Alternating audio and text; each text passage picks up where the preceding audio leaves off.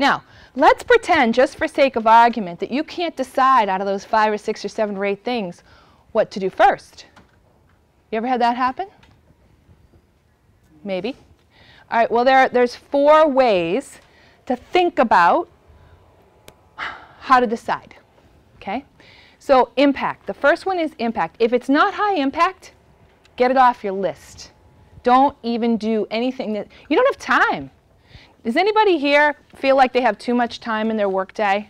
and they have they're kind of bored? No. So if it's not high impact, don't do it. You've got to figure something else out, which is outside the scope of this particular conversation. The second thing is time.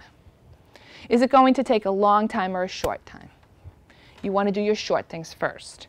The next thing is difficulty. How easy or not easy is it? You want to do the easy things first. And finally, cost. Is it going to cost a lot or not so much? And you want to do the cheaper things first. And that's going to depend on your, that's hard to really say in a classroom setting, kind of what that means. But so you want the high impact, short duration, easy, low-cost stuff, and do that first on your first priorities when you're turning over your stuff. Now, what about this? What if you have a really important project that's high impact, but it's a long duration? It's going to cost a lot of money, and it's really difficult. What do you do? What do you do? I apportion time, a certain amount of time to it to keep some momentum. You do? Okay, that's a good one. What else? Recruit help, that's a good one. One more.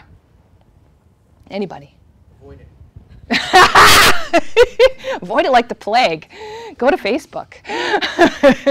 That's what most people do. But all those things are good to get some help and to apportion some time for it. But I have one more for you. Chunk it up, right? And you're probably thinking, well, it's about the same thing. And you're right. Yeah.